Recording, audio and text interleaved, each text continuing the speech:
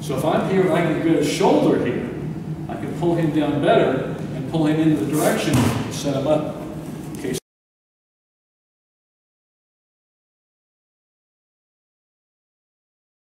Show how to move somebody into a what we call a back grip. It's not quite a Georgian grip. A lot of people use the phrase Georgian grip. We'll show the difference real quick here. But what we want to do is move him in a position where I can get my hand, my right hand on his back and control him. So the idea here is this: when we're coming here, and what I want to do, I want to kill the shoulder. In other words, I want to make the shoulder totally useless to him, and grab behind it and beat him. Okay. So we're out here, we're gripping, we're fighting and everything. Okay. Now the basic way to do this is if I grab here and pull him down and into me, and of course he'll resist, and then I can catch the back. Okay. That's the simple. If we're just standing still in a static position. But that's hard to catch against a guy who's a willing, fit, aggressive opponent.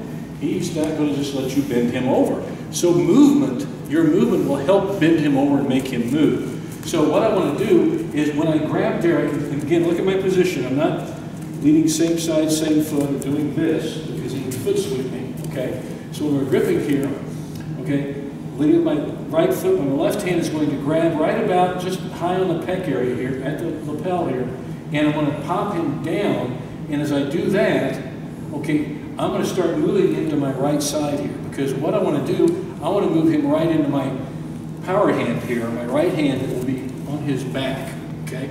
We'll get to different angles so you guys can see it. So we're gripping here like this, and I'm just going to move him around this way and catch him, okay? Yeah, don't move too fast on that, Joe, because it blurs. So watch it again. I'll do it from different angles here. So I grip him here, and I'm going to move him this direction, and I'm pulled down at the same time. Move here, catch it, right there. That hand right there. That's it. Now I don't need to reach over, do I? He's coming, I'm pulling him into my hand. We're fighting here, catch him. It's that quick. And then from here, I've got this grip here, I cinch it down tight. Now, when I catch, I'm going to catch somewhere across the side here, maybe this lapel, something here. I'm going to catch over here, and I'm going to come cross body and hit a really nice harai or sotogari. Or you could set him up for like an uchimata, harai to the more front direction. If I were doing that, coming in here and I move him around this way, bam, like this, now I keep pulling him down into it, catch, skip into my uchimata. You could go that direction. You could take him directly forward. My preference always, and I see it a lot, no matter what weight class, is to go laterally, because he's really not stable on his sides. He's quite weak actually, so I like to do that. So when I'm gripping here and I catch this, pull him in and around my power hand, okay? And my power hand, by the way, I just grab around his delt here like this. Don't grab too deep, you don't need to, because now I'm giving him some edge. I don't want to do that. So when I catch this here like this, and when I'm going to continue, or I might even have him here and I pull him around, help him this way and set him up. But generally you'll do it with one hand, okay? So grip here, step them around, set your power hand. Now, catch it from here, slide over, catch something, catch the arm. If you can control the elbow better, because you squeeze them in tighter, and I step across and hit an osoto. Okay, now, don't pull. Everything is in. That's the key thing here. I don't necessarily, when I pull him in here, do all this good stuff here to set him up, I don't let him off the hook by trying to pull and step in, because he'll block and cut away. I'm creating too much body space there. I want to keep him right on my hip. So I want a really tight, not tight in a bad way, but compact body space. And these are what we call short grips, where these are short actions. I'm not really pulling, like here's a longer grip here. There's a lot of space here. There's a lot of compact, short space between our bodies. And that's because I'm controlling your shoulders. So here's what we're going to do, guys. This is what so we're fighting here, I catch this, and as soon as, see my position here, I'm going to pull him down and around to my right. I'll come back this way, so it'll be a different angle. So come back down, and I'll pull him to my right, set him up in the power hand right here, come across. Can you demo on? Watch how he moves around. Move around here, move around to the right, step. There, that's what we got there, okay? That's what we got there. So do you see how he moves? Let's analyze again. So watch this.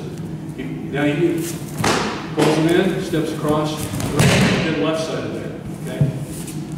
key things to remember, and a lot of guys will want to, let me have mine just a second here. A lot of people pull a sleeve first. Well, there's a lot of space there. He could pull away, and I've lost my grip. So if I'm here and I can get his shoulder here, I can pull him down better and pull him into the direction and set him up. Okay, so that's why we're pulling higher on the lapel. Okay, now that's a good setup. It's a real good active, aggressive setup. It's quite simple. But everybody says, well, give me something complicated so I can really be confused. No, don't. Keep it as simple as you can to set them up, and then you can throw them with a really clean movement. And you don't have to, not a lot of steps here. It's just grab, spin, hit. You do it one more time. So he grabs them, spins them, catches, right there. Now if you want to do a forward Uchimata, you can do a forward Uchimata. We're just doing a side cross-body Osoto type action, Harai-Goshi type action.